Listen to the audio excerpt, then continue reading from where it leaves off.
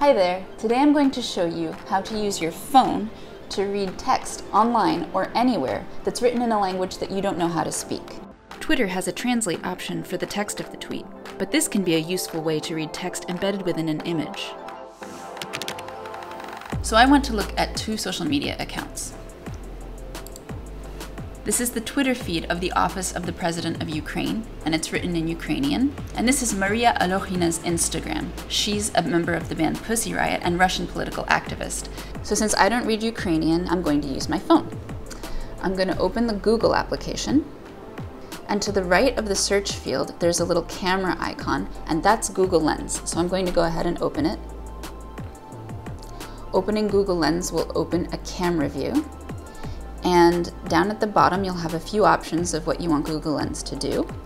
Normally, selected by default, there will be search, but if you go over twice to the left, you get the translate option. So I'm going to click on that.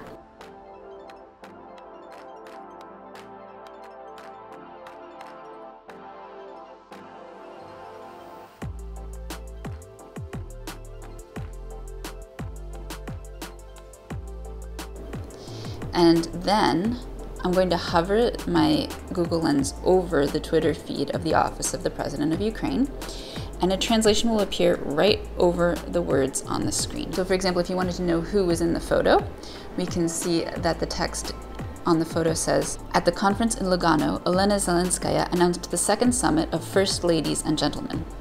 Now let's take a look at Instagram. So here's All Mary's Instagram, and at the top, right over here, you have a highlighted Instagram story, so let's click on it. And in the very first shot, she's holding a document. So if we pause the video, that'll give us a chance to read a little translation of it. It will take a few moments for the tool to work. Take your time and don't hesitate to tilt or move your phone. So sometimes the translations offered in Google Lens aren't super complete, or sometimes they're obviously nonsensical. But in this case, the translation allows us to figure out exactly what this document is. And I, who speak no Ukrainian or Russian at all, can tell that this is a ballot for a referendum. And the question is, do you approve changes to the Constitution of the Russian Federation? I hope you found this tutorial useful. Please don't hesitate to leave any comments or questions in the comments section. And if you're looking for in-depth training for journalists and journalism students, check out AFP's online courses at digitalcourses.afp.com.